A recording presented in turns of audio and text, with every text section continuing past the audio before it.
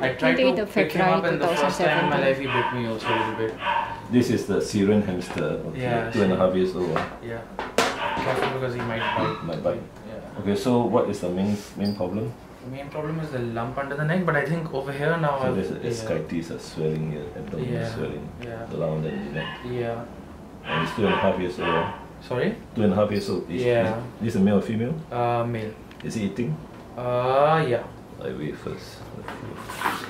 161 grams. 161 grams. Okay. So now the thing is, what do you want to do? Because this lump. What are the? This lump can be removed, but the problem is not that one. The problem is here. You see there? Yeah. There's a big swelling here. Yeah. Is he drinking a lot of water? I saw him drinking water. A lot and a lot. No, not a lot.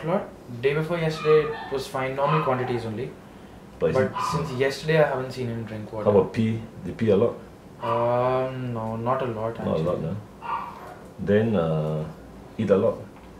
No. It's all normal, like the usual intake. Drink a lot? No. You don't know, right? The teeth is overgrown, as you can see. Yeah. The lower teeth is overgrown. Okay, this is not a normal thing to have this swollen abdomen. Okay. There might be something inside. Something inside, you mean? Otherwise, it won't be so swollen. See, like tumours. So this part is not a problem to remove. This is a tumour. But this is the main problem is here. So it's a very high anaesthetic risk because this Syrian hamster is not healthy. You see.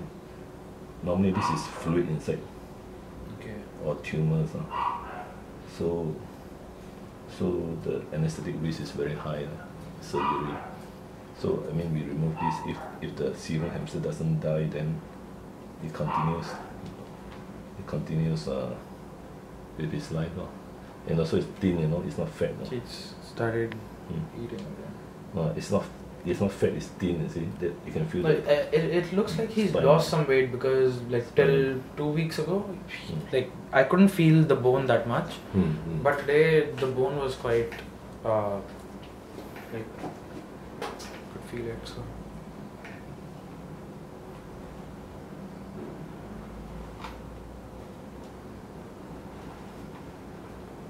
So you're saying that surgery will be like high risk then?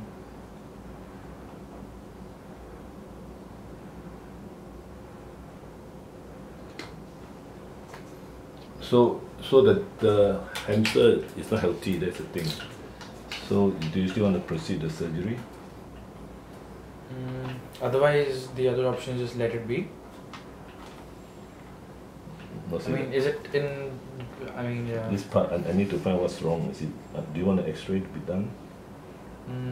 How much would it be? X-ray of 80.